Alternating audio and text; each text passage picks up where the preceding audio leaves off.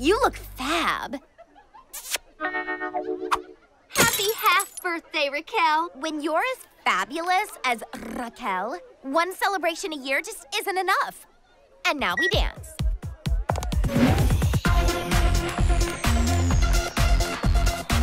What's the move, birthday babe?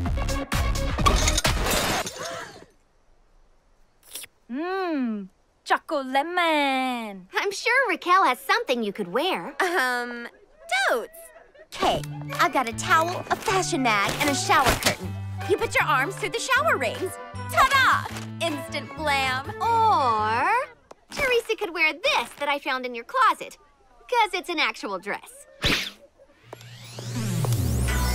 She's a fierce fashionista with style to spare. She's Teresa. And I'm better than you. Hey, everybody! Get a load of me! I just came here for cake. Teresa wanted to come. So why is she acting all snobby and obnoxious? She's snobnoxious. Teresa, we're worried about you. You seem a bit off. You couldn't be more wrong. I've never been better. Okay? Ooh, presents! Let's see what we got. Still make these? Is this a dog toy? Hey, those are my half-birthday gifts. Kate, this must have been on sale. That Teresa is the most self-absorbed, stuck-up, snob-noxious little diva I've ever seen. I'm impressed.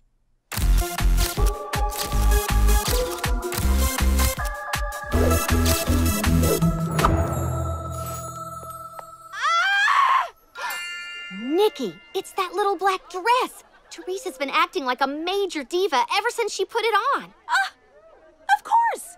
She's been acting like Raquel! If Teresa changes her dress, she'll change her attitude.